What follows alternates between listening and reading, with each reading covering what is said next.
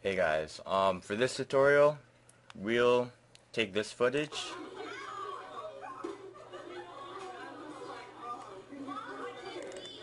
and turn it into this.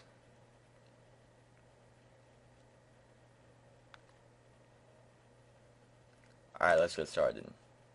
Um, so you get the footage and you make a new composition. For this video, I'll just track this girl here. So let's just trim it. B, N, right click, trim comp to work area. And let's make a new null object to apply the tracking data to. So we double click on this and click track motion, and this gives us a new track point. And what the track point is, it will track frame by frame a point in the video. So let's say this point. The middle square is a tracking area where, see that? Yeah, okay. The outer square is what searches for it. So if you have a really shaky shot, you'd want to make it larger. But if you make it too large, it'd take a long time to render, and it'd probably be inaccurate. So for this example, we could just make it like that big. It's pretty good, I guess. And for this, let's make it like that, so that data right there is being tracked. Okay, let's try tracking it right now. Analyze forward.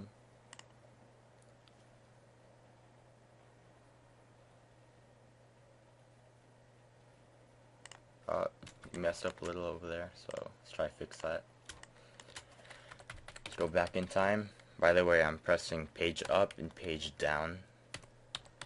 Page down to go forward, page up to go back in time. So this is where it starts to get messed up. See, you can move it back into place. Click this, analyze. Oh, okay. Go forward, put it back, and then analyze one frame forward. See if that works, and it did. Okay. Now analyze forward to get the rest. It's kind of shaky. Let's make this bigger. Okay. Let's fix that.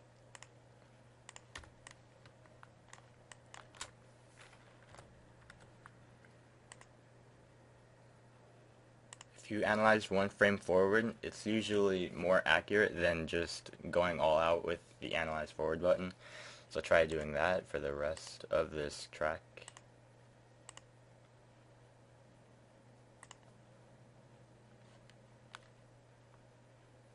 Oh yeah, that's the end of the video. Okay. Now what you want to do is edit your target so that the null one is selected. That's the receiver of the tracking data. So if you click apply, X and Y, yeah, you can see that the position data for this is all there in the null object, and you can see that the null object is stuck onto the footage. It's pretty cool. Okay, now what you'd want to do is get a Mimi. Let's try, what do you like? It's really hard. Let's try Music Mikosa. Okay.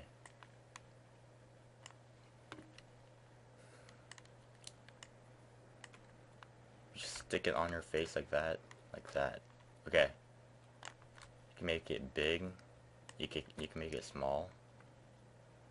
I like it big, honestly. Like, let's just keep it right there. That's pretty good. And then we parent this.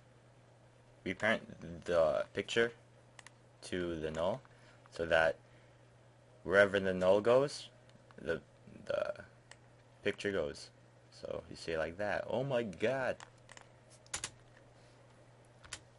You can see the hairs coming out. You can try right there, from here.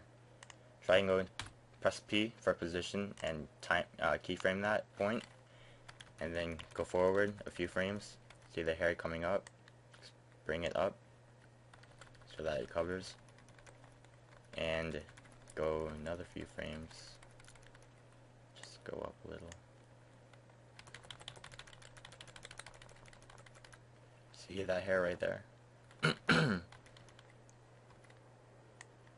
put it right there.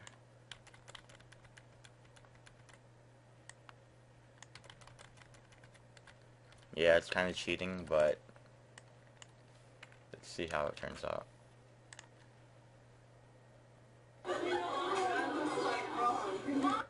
Cool. Okay. Now what you'd want to do to make it more realistic, or if you like it like that, just keep it that way. What I like to do is add a little bit of blur, like 1 pixel, and enabling motion blur. Let's preview that. Yeah.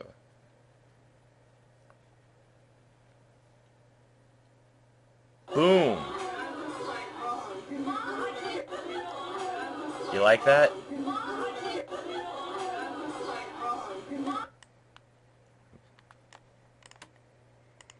From that to that.